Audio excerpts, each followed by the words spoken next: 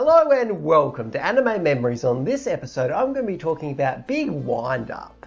I've never really been a big fan of baseball because I live in Australia and it's just not that popular over here, but still, this show would have to be in my top 5 favourite anime of all time.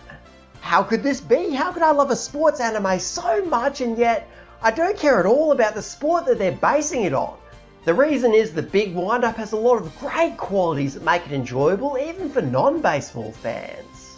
Ren Mahashi is a high school freshman who loves to pitch. He's hesitant to join his high school team though, since he had a fairly rough time playing in middle school.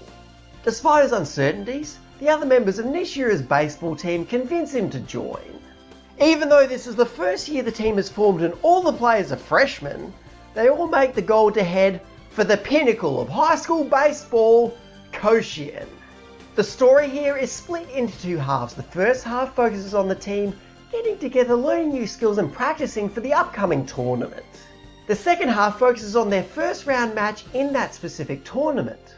Yep, you heard me correctly, the entire second half, about 12 episodes worth, focuses on just one match. The pacing was always fairly slow, but in the second arc, it slows down even more.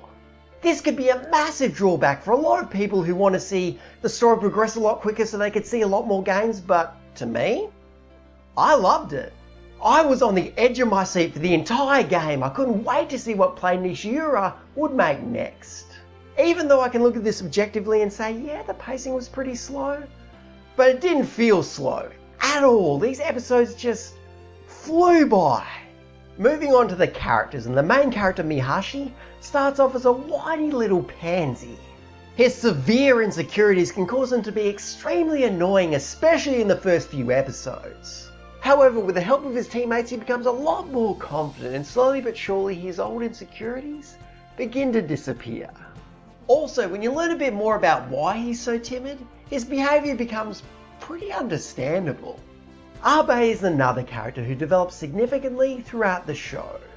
He starts off as a selfish asshole, but he begins to soften when he forms a bond with Mihashi and the rest of the team. Similar to Mihashi, he also has a very interesting backstory which explains how he became so closed off. If it hasn't become apparent already, I believe that one of this anime's strengths is how well it develops its characters. Not only do the individual characters get their own little bits of development, but the team itself ends up growing into somewhat of a family. It displays how playing in a team and becoming friends with your teammates can help you improve as a person and get over any painful memories that you might be holding on to. Being that a baseball team has at least 9 players, a coach, a manager, etc., there are a lot of supporting characters here. While many of them just hang out in the background, some of them are so damn likeable that they steal the spotlight from the leads. Actually, I'm pretty exhausted too. Lately, I can only spank it maybe once a day. Coach Momoe would have to be my favourite character.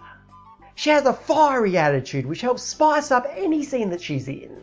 I also really admire her dedication. She raises all this money through crappy part-time jobs just so these kids can play baseball. After doing a little bit of analysis of the characters, I realised what Big Windup truly is. It's an underdog story. It's about a new team full of first years going up against established teams that have players with much more experience than them. And this means that even people who aren't into baseball can still really enjoy this show because everyone loves an underdog story.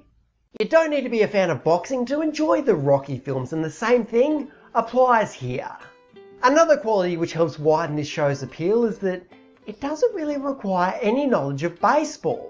Even if you're completely unfamiliar with the sport, you can always follow everything that's going on, and when they do need to sit down and explain something, it's always very easy to understand. When talking about the visuals, the art style is good, but nothing really to write home about.